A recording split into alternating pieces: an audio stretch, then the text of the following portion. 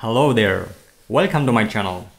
Let's start a new series with a production-ready e-commerce application. So if you are new to my channel, I'll be happy to welcome you on board as a new subscriber. So far, I have delivered a lot of good contents with real-life projects that will guide you to get a clear understanding of build and deploy applications smoothly. You can check this playlist if you are new to the backend ecosystem and microservice. In this series, we will work on serverless technology using Node.js, where we will use some of the advanced concept of microservice and the serverless. This lecture will be a bit of theory and illustration of backend system, where we will discuss about the core components of the backend system and how we can proceed when it comes to build a system. When we think of build a system, it comes to the mind we need to have a kind of API server and a front end, that's all. But that's not the reality. But the reality is to understand the business domain and the product requirements and plan your application accordingly. How we can do so? Let's deep dive a bit on this topic. To build a system, we need to care about the following points.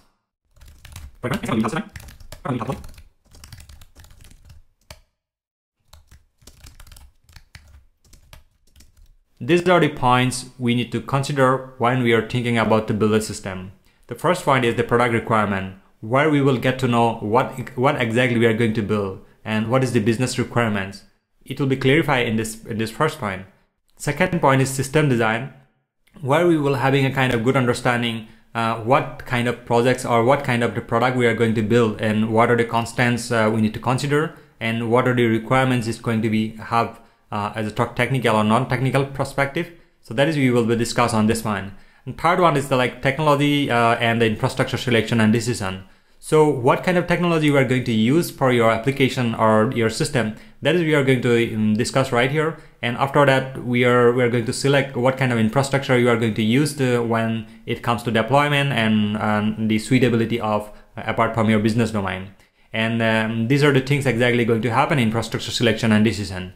Fourth point is epics and time estimation, where we will translate all this product requirement to technical storyboard, where we will get some kind of estimation apart from how many hours of the work or how much time it's going to be needed for a specific product. Fifth point is the feasibility and the proof of concept, where we will do little bit R&D on a specific feature, whether it is possible or if we need to do little bit alterations to achieve that specific product requirement. That is we will do, and we will prepare a kind of proof of concept. Sixth point is the stress-driven development and the continuous integration and continuous delivery, because right after the POC we can have a kind of clear picture what exactly we need to do, and with the help of the test-driven development we can have all this functionality ready along with the test cases. So these are the points we need to take into considerations when we will be building the whole system.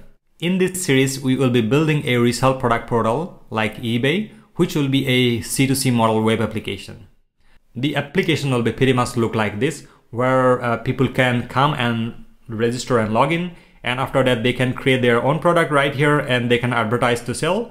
And other people, the buyer will come to this platform and they can search the product by category or the product name, and they can buy the product from here, right? So this is the main goal of this application. So what is the exact product requirement? You can check it out right here. So the product requirement says we need to build a web application which can facilitate the buy and the sale of a new or used products in a certain price range.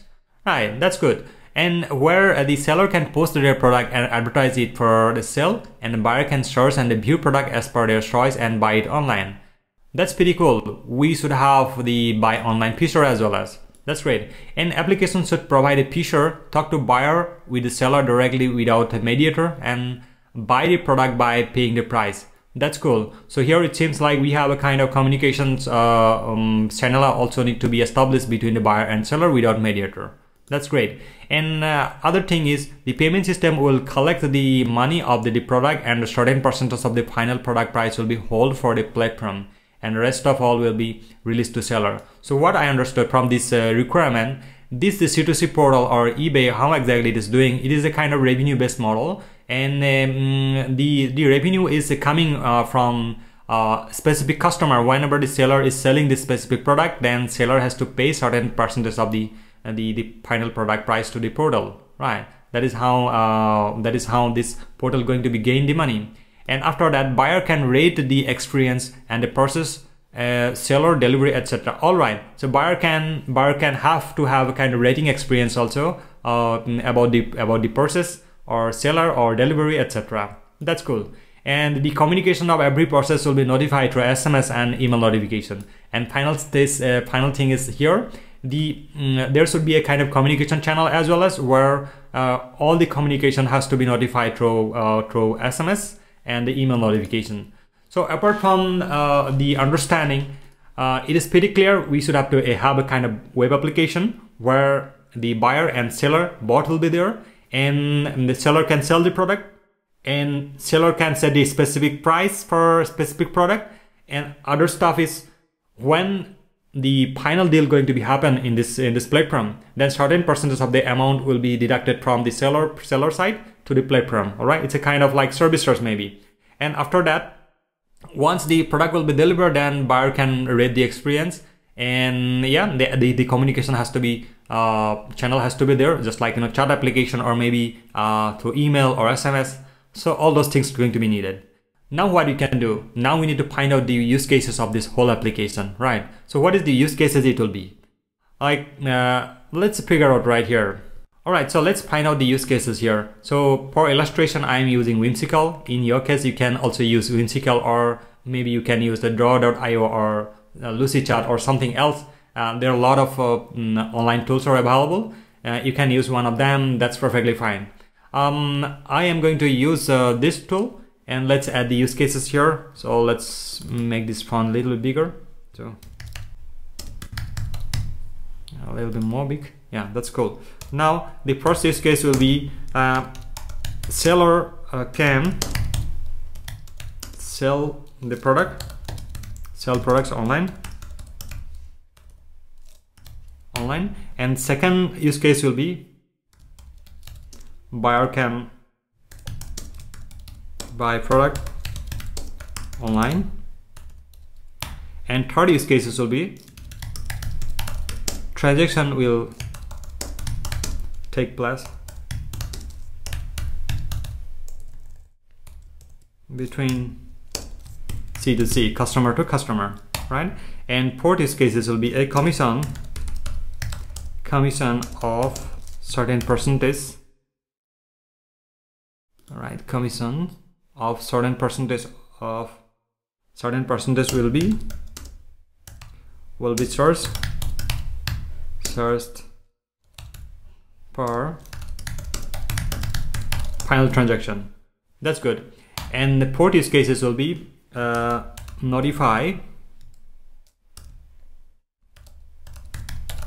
notification or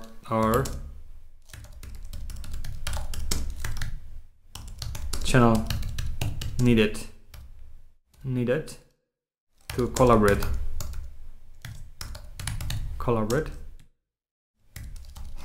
buyer and seller, buyer. Okay, perfect. So these are the use cases we need to cover in this application. All right, so let's add a diagram just to understand the communication, the collaboration. Here, this is a seller, and you can pick a color from here, right? Then this is the platform, and after that, this is buyer, and let's make it a bit bigger. We need to change the shape. So this is going to be platform. Seller can come to the platform, and buyer also can come to the platform, right? Buyer and seller will be there. And the third thing is going to be happen like payment gateway. This is the basic requirement we should have to have in this application first, right? So perfect.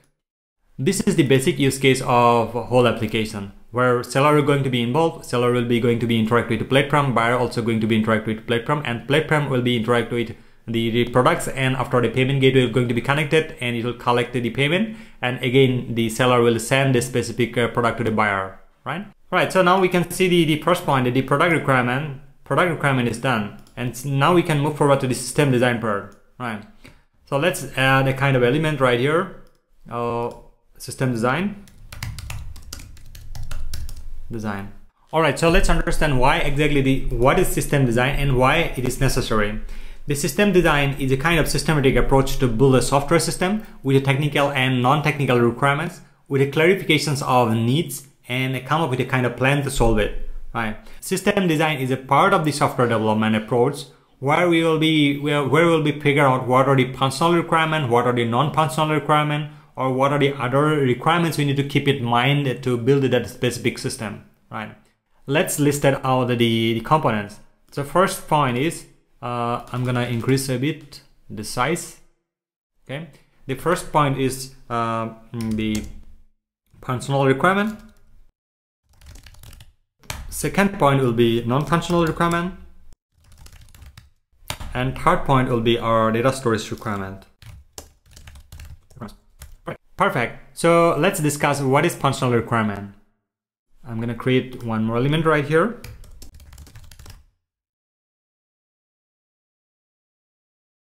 So what are the points we can add right here in the functional requirement? So by keeping eye on the product requirement details here, we need to have a kind of login and register functionality, and we can see the communications channel also going to be needed, where we are sending the SMS, right, and the email notification.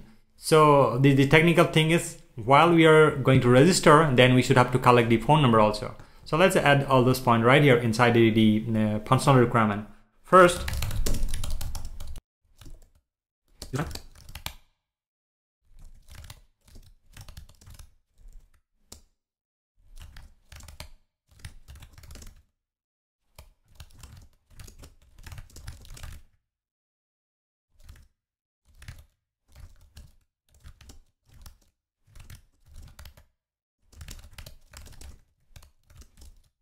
now the functional requirement, the user sign up or login functional is going to be needed, because we can see in this picture, like we have a registration and login functionalities are there, right? All right, so second point is the user verification, OTP and SMS is going to be needed, because here we can see we should have to notify the whole process through SMS as well as. So that's why we need to collect the phone number also. And after that, user can become seller or buyer. That's a cool thing, right? So once you are signing up from here, register, then right after the registration, then you can have your own accounts and you can become a buyer or a seller. That's a kind of part of this whole application, right? And now, all right, the seller can create, update, and delete products. So seller can create the product and they can advertise right here. Yeah, one point we missed right here. Maybe the point is, seller can advertise also there. Products. Cool.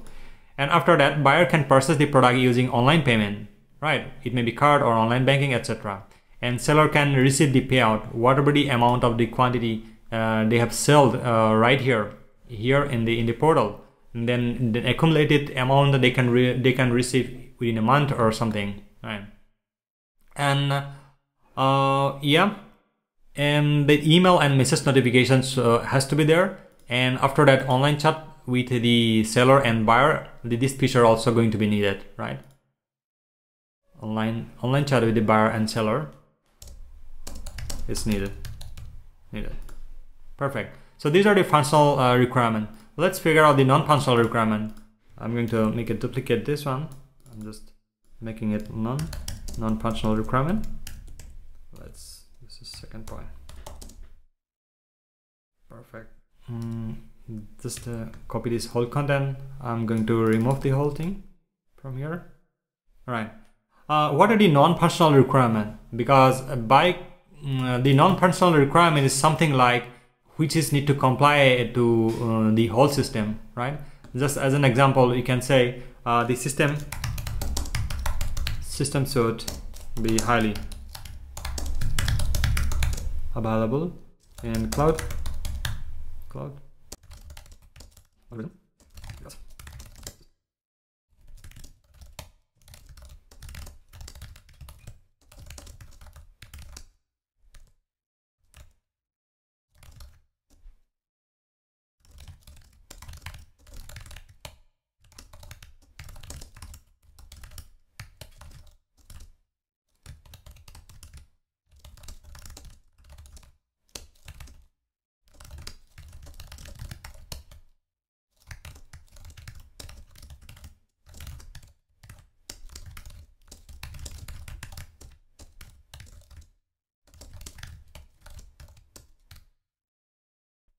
Perfect. So these are the non-functional requirements, right? Which is purely totally different than the functional requirement. The system should be able to highly highly available in the cloud with a multiple region, because it's a kind of C2C portal, right? Because this portal, just like eBay, it is available around the world. So maybe in different region of the world can be accessible in the different region of the specific cloud infrastructure, right? So in this case, it should be highly available. Second point, systems should maintain best practices to able to scale horizontally at any level. So we will discuss the horizontal and vertical scaling in upcoming lectures. And when the user traffic will be increased or specific customer base will be grow, then the system should be able to handle and it should have to be scaled at any level, right? So that is the point we should have to cover. And third point will be systems should design the way we can break it down into microservices. It should not have to be a big, huge monolithic. So where once you are doing something or maybe developing something, and it shouldn't have to be break at any certain point. It should have to be like split it onto different components so we can deploy in a microservices way. And fourth point will be loosely coupled service with the communication. So it shouldn't have to be direct dependent or direct dependency with each and other services. It should have to be loosely coupled. So and the communication has to be happen in the seamlessly without depending in other services. So that should have to be maintained accordingly. And the fifth point will be it should have a mechanism for logging and monitoring to inspect the services health and availability. So that's a necessary point of any system. So we should have to log our application logs in terms of like application is crashing or application is having some kind of trouble or some bad inputs or any internal errors happening. We should have to monitor correctly. So in this case, we are going to use some kind of good monitoring tool in this time. And the sixth point is systems should design with the documentations for a better scope of usability and to understand the architecture and the business logic of the API users. Because we are building a lot of applications, right? But if we are not maintaining any kind of documentations or how the API going to be used, then it's going to be like a big problem, right? And you can refer just like Stripe or the other applications or other APIs, how exactly they're building. They're maintaining a kind of documentations and they're trying to make understand how the APIs are getting interacted with each other and what are the communications happening behind the scene. So these are the things we need to follow in this non-functional requirement. And system should follow the CQRS. Yeah, absolutely. This is necessary nowadays. Okay. Now let's figure out the third point, which is called data storage and requirement. I'm going to copy this one right here. Let's make it third point.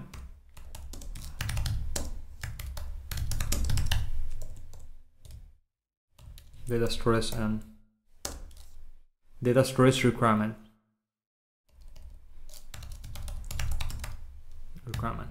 Okay, it should have to be plural. Cool. Data storage requirements. So now let's copy the whole content right here. I'm gonna edit the whole part from here. It should have to be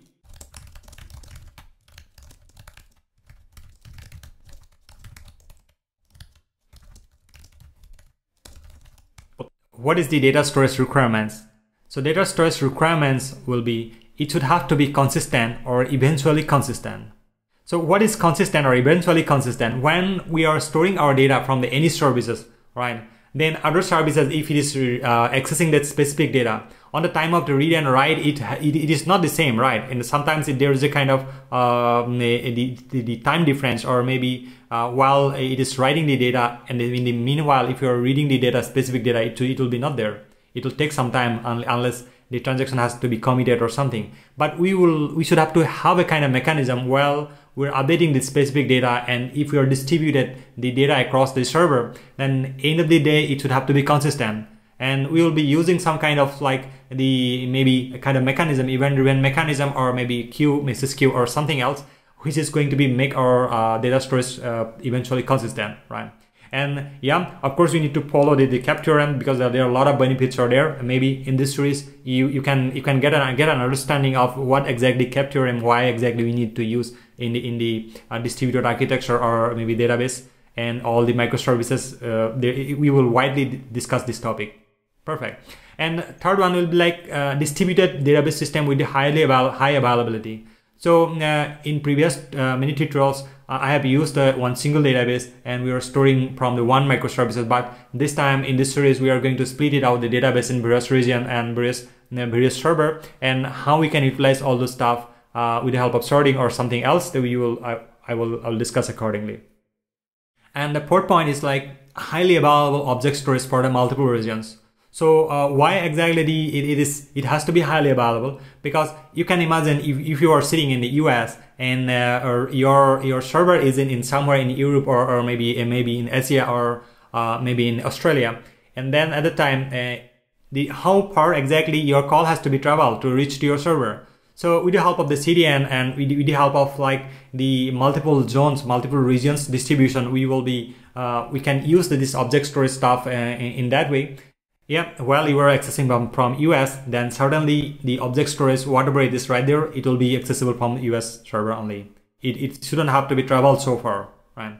All right, so now we understood what is the requirement of the system design. Let's little bit deep dive on the system design part. I'm gonna create a couple of diagrams right here. Just to bear with me, so it will be more explanatory. Now let's create our first diagram, which is going to be our basic architecture. So let's assume this is our web application, right? And the web application will contact with our API gateway. Yeah, certainly let's make change the shape.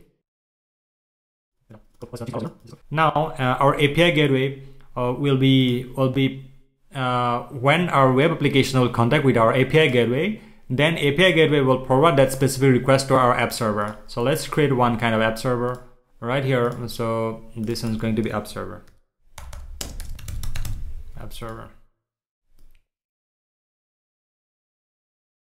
All right. So there are maybe multiple app server, right? Maybe app server. And this is going to be connect from here. Let's say it will come in future, but not instantly. Okay, based on demand, we will be instantiating one more, but for a while, let's keep this one. Perfect. Now, when our app server will be communicate, then app server will communicate with our database instance, right? This is going to be like this. Perfect. And it may be SQL or non-SQL, whatever it is. And one more thing is going to be needed, where it's called our third party, because we are using our payment gateway. So all payment gateway notifications and everything, we can just put it here in the third party. Let's make it this way. Cool. And other things going to be happen, like from here, this is called bucket, right? Object storage, right? Maybe you can say S3. So let's change the save as well as, right? And this is going to be exposed to the CDN as well as, right? So this is the basic architecture of whole application, where we have web application will interact with our API gateway, and API gateway will forward our request to the app server, and app server will be having all the business logic or application logic. And app server will contact with our database instance, and it can be connected with the third party and the object storage as well as, right? So these are the things going to be happen right from right here. And now let's say how our user going to be interacted. So this is a basic mechanism of web application with the API gateway, right? So now if it is come to like the front end application, then how it will be react. Let's go. Let's create different save. Users. Now users will be interact with our come on. This is going to be route 53. This is going to be box.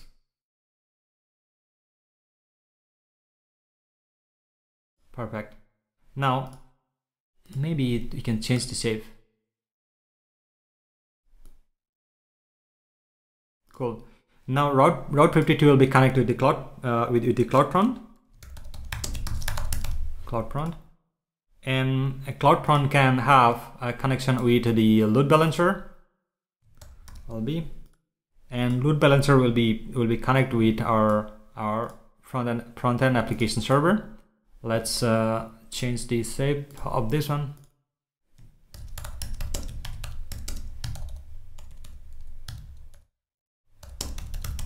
Server. It can have a multiple, right? And depends on like customer traffic. Okay. This is not like this. This is going to be happen from here. Let's minimize a bit.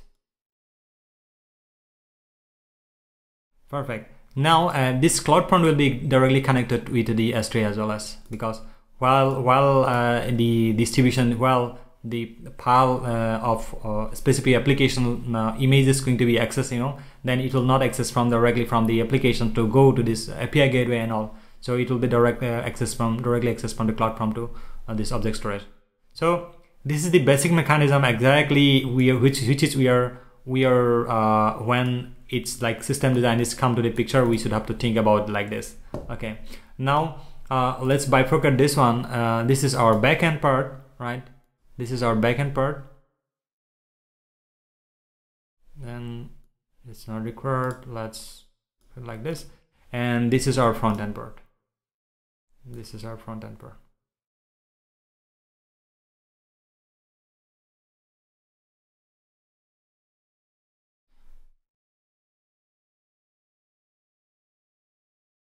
Perfect.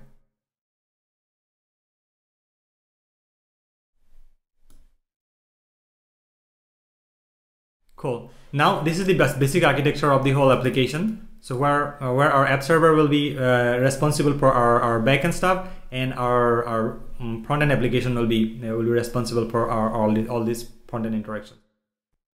All right. So this is the basic architecture of the whole application. So let's one step further with the system design. And secondly, what is the tech stack we are going to select, right? So that is we need to discuss.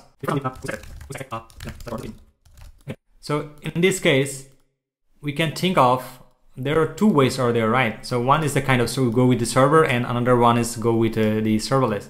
So let's think about, this is server, and this is the serverless one.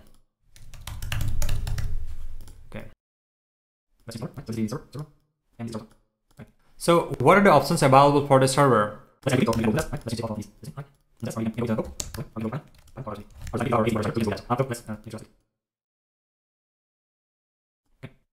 Perfect. So these are the things we can just follow. Maybe we can go with Node.js, Golang, or Python, or maybe others while we're thinking about the server. All right. So what is the server approach? Server approach is a kind of approach where your application will be deployed inside a server. It may be a kind of physical server or maybe a kind of virtual server, but end of the day, it's a kind of server where we'll be having a specific certain limitation of the memory, storage, or the processing capacity, or network infrastructure, etc. Cool. So we can just build a kind of image of Docker image, or maybe we can containerize the whole thing in one Docker composed YAML file, and we can deploy it in a certain Elastic Beanstalk, or maybe go to the EC2 instances of AWS and deploy it. Or maybe you can go with some other service provider as well. So that is purely the server approach, where we can use different type of language and all those stuff, right? But what is the serverless exactly? Serverless will be, that's not a thing. Serverless, it doesn't have a server. Serverless has a server, but you no need to buy or rent a specific server to host your application, right? It will be provided by the service provider. So serverless is a kind of way where you will be getting a kind of space, or you will be getting a kind of a dedicated specific infrastructure to host your application. You no need to think about your server, or you no need to worry about your the memory capacity or storage capacity, etc. So in this case, the server approach, you always need to think about it. So when it comes to like grow your traffic, or maybe your application need more processing power, either you need to think about it, increase the server capacity, or split it into a different server. So then that is the approach of the server, but the serverless, you don't need to worry about it. So serverless is, provider will provide you the enable that the specific resources, or maybe you can scale at any point by increasing your capacity, increasing your processing power and anything. So you no need to think about your server. You just focus on your application, you can deploy it, that's all. Okay, so in this series we are going to follow the serverless architecture. And what are the options we have for serverless? All right, so what are the options are available for serverless? For serverless, we have the AWS CDK or serverless framework or some other options as well, as which is pretty much new to the ecosystem. So we are not going to implement other stuff. We are going to focus on AWS CDK and the serverless framework. Right. So why we choose the serverless, not the server? Because depends on this application. You can see like the users, or maybe it can be scaled at any point, right? And but there's a consequences also. If you are going to the server, right, here there's certain amount of the money you need to pay per month or maybe per running hours or something, and that is, it's a kind of mandatory cost you need to pay for this one, right? But while there is a traffic in your application or not, there's not much more traffic, it doesn't matter, you need to pay certain money, right? That's the different side of the server. And another aspect is like, while you are growing more traffic on your server, then you need to pay some extra money also to upgrading the server as well. As besides the server is serverless, while if you are not having much more consumption of the functions call or resources, then you no need to pay much, right? Then you need to pay less because you're not having enough traffic on your application, right? You need to pay only then when you are having a much more traffic and your application demands is growing, or maybe your consumptions are growing exponentially, or maybe some other way around. Then only you need to pay to the serverless way. So that means this is the beneficial one. If you are thinking about like some applications which is totally rely on the customer base, or it's earning while the application will earn, then only you will pay something. Then purely we can go with the serverless. So that is the beauty of the serverless stuff. And for the server, you need to think about all this configuration to scale it, and at any point, or maybe maintaining the server, or maybe downtime. All those things you need to consider for server, but the serverless, you don't need to consider anything for this one. Okay. So I hope you got a kind of clear understanding why exactly we have decided to go with the serverless for this specific application. So this is not mandatory, like every time you need to go with the serverless. It depends on your business requirement or business needs of that specific thing. You can choose either server or the serverless. Cool. All right, so now let's move forward a bit on the system design once more, where we'll be building our application structure. What is the structure we will be having, or what are the services it will be for our applications. Okay. So let's make it bigger. Cool. So now, what are the services it can have? Right. So let's add the client first. It's going to be client, and cool. Now, our application can have, what are the services we can have? Let's look a bit on the requirements, right? So by looking at the requirement and the use cases, which is we have added right here, right? So where we have added the use cases. Yeah. So seller and buyer, these are both will come inside the application, right? Inside the same service, right? This is kind of user service, maybe, right? And transaction can have a separate service. We can think of it. And we can have the products also, right? So here, what exactly it has? It has buyer and seller. It can be come under one service. Products can have a bit of kind of different service as well as, and yeah, the payment also happening. So payment we can just put inside the transaction service, or we can have a kind of communication also, right? So this communication we can keep a kind of separate service as well as. So let's figure out like what are the services we can add it right here. First of all, we'll be going to add a user service. Then another one, maybe we can have the product service, products and deals. because we have the advertisement feature also, right? So we can keep this one as well as less like this. Now, what are the other services we can have? The transaction also we can have where we are making the payment and all, right?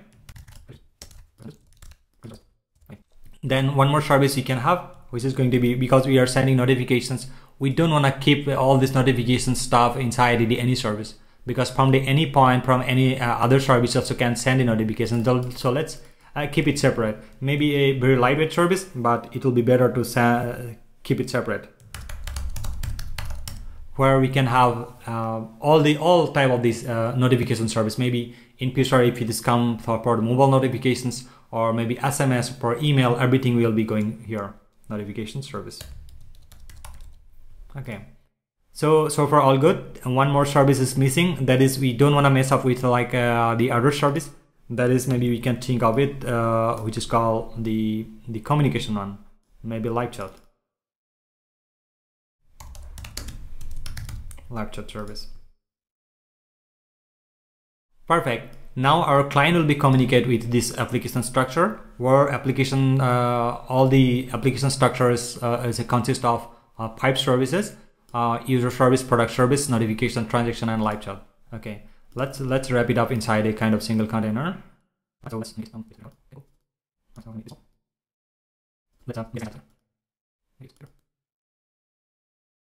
Cool. So now this is our service. Client will be connect to our application, right? Application will respond accordingly. The whole communications of inside the various type of the components, and it will just get back the response whatever exactly is needed inside for the client. And the client is not bothered at all, like what is going inside. It's not bothered at all. Now let's create another container, which is called, maybe it's a database, because we haven't considered database at all. So later on we will put inside one single service can have their own isolated database. For a while we are just try to put DB separately. One single DB we're just considering, because we haven't done the database design. Then only we can have a clear understanding of what exactly it will be. All right, so now we can see what exactly we have covered right here, from the product requirement and the system design and use cases, and what are the functional, non-functional, and database data storage requirement. And we just went through basic architecture as well as. After that, we just went through the tech stack, which tech stack we are just decided to go, and why exactly we are thinking this is a kind of suitable things.